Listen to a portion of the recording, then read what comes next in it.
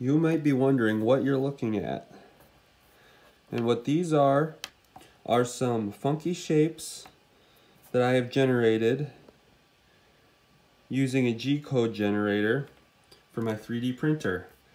And that generator, I wrote all the code for it in C++ as a little project to learn coding. And this video will just be a quick run through of everything I did over Christmas break with this program. So for my example, I will just generate these 4 objects that I randomly came up with here on this sheet of paper. Just a very simple cube.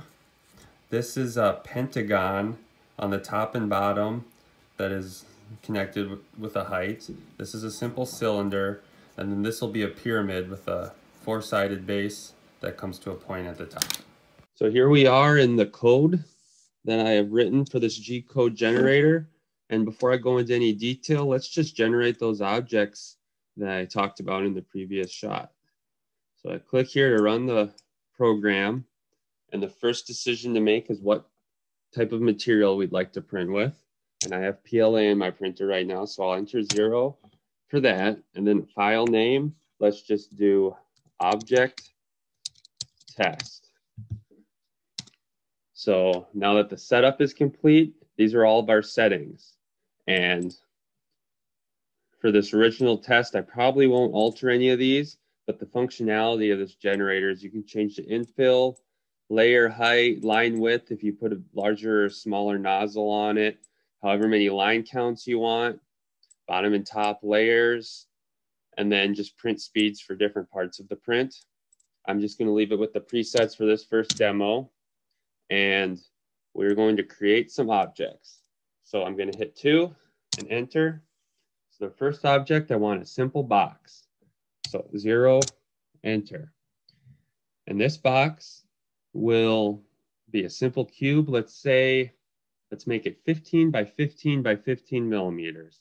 And you can change the dimensions however you want. Do this. You can change those dimensions however you want to make a really long box, a really wide box, any dimensions you want. But I'm just going to do 15 by 15 by 15, and then where you want it on your print bed. And I'm just going to put this box at 25x, 25y. So we're not going to do any more customizations on this object. So finish the object, and then it'll show you all the objects that are currently in your file. So we've only made 1 so far, so we're going to make a couple more. We're just going to do a simple pentagon, which is a 5-sided polygon. Let's just do another 15 millimeter object and height. Let's make this one 15 again, just so it matches the box. And I'll locate this one at 2570. And then finish the object. And now we have 2 that we've created. Now, thirdly, I was just going to make a cylinder. So a cylinder is just any shape basically with a round bottom or top is in the cylinder category in this code. So cylinder, we're just going to keep everything consistent. So 15 millimeter diameter, 15 millimeter height, and we'll include this one at 125, let's say,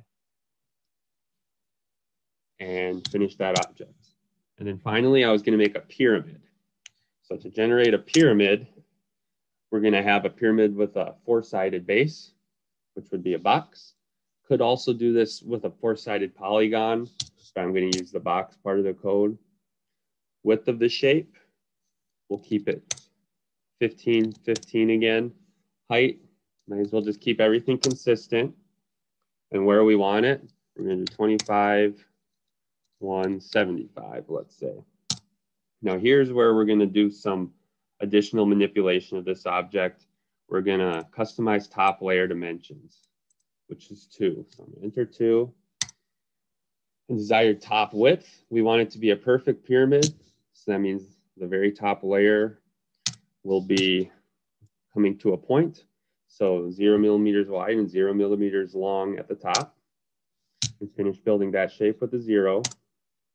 And now we've got the 4 objects here, which are the exact same objects which I showed previously on that piece of paper. So to generate the code, I'm going to hit 0 and hit enter. And you can see that generated super fast. It tells you how much filament you need to complete the print. And then that's all. So I'm going to hit enter to escape out of the program. And now I'm going to go, this is the file folder. So this right here is the application that I'm running. If you were to have it saved on your computer, the file would be generated into this folder. But since I'm running it in code blocks, the file generated here, not super important. But you can see Ender 3 Pro, which is the type of printer it's configured for. PLA is the filament that it's going to be printing, and then the name. And then if I pull up these properties, you'll see it's a G-code file. This was generated by the program. And if you double click it, you can see these are all comments in G-code. A semicolon precedes a comment. So it shows the 4 objects and all the settings. And then there's some setup commands just to get the printer heated up to the correct temperature, get filament extruding and everything ready to go. And then it goes into the printing. And all the code is very neatly organized. So you can go in and see exactly what's being generated. It just generates it line by line. And let's see how many lines. That's about a 30,000 line code. And that was all generated in a matter of minutes using my program. No need to create an STL file and then use a slicer to convert it into a 3D printable file. This is generated specifically for 3D printing. And then just some finishing commands. So I'm going to throw these onto a SD card and plug them into my 3D printer, and let's see what the final products look like. I just got done moving back down to college, so please excuse where I have my printer. It's just on a table in the basement of my college house. So I inserted the card. I'm going to get that focused. Print from, and right here, the object test. And simple as that. The printer is reading the file that was generated. There's the presets for PLA. And let's wait for it to start printing. Here's a quick shot of the infill. You can see no matter what shape you're printing, the infill is perfectly generated.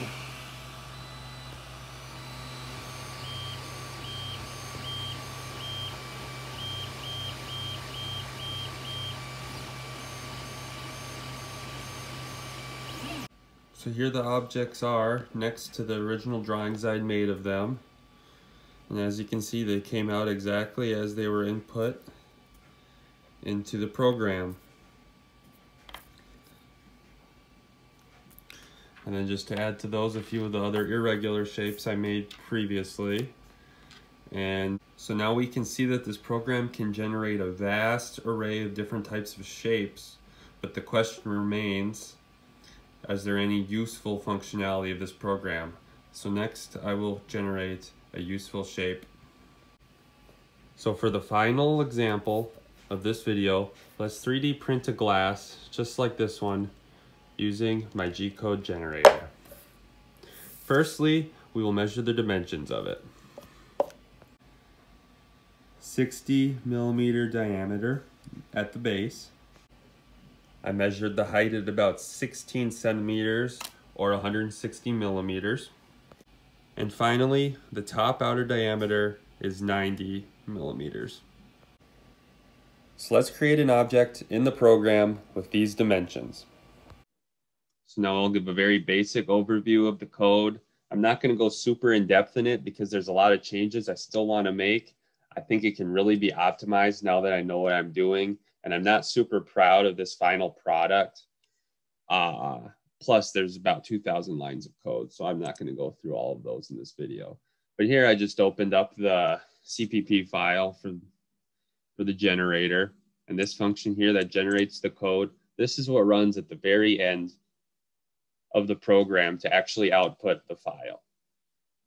So looking down here, you can see there's this big while loop, and it basically, at the bottom of the while loop, it adds one more layer each time. And the program knows how many total layers there are going to be for all of your objects.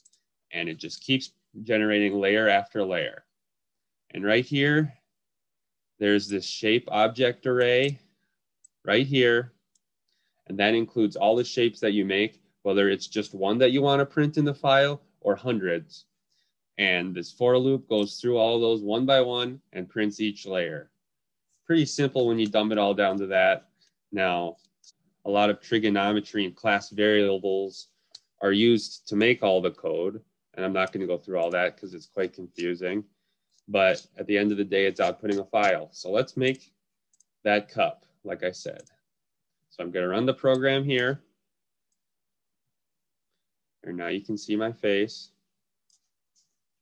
And we're going to be printing it for PLA again. And file name, let's just do cup. Now we're going to change some of these settings. The infill, like you saw before, was at 20%. But this cup's going to be empty. So we're going to change that infill percent to 0. And now other changes we need to make. There's no top on the cup. Otherwise, it'll be hollow with a top and you won't be able to drink out of it.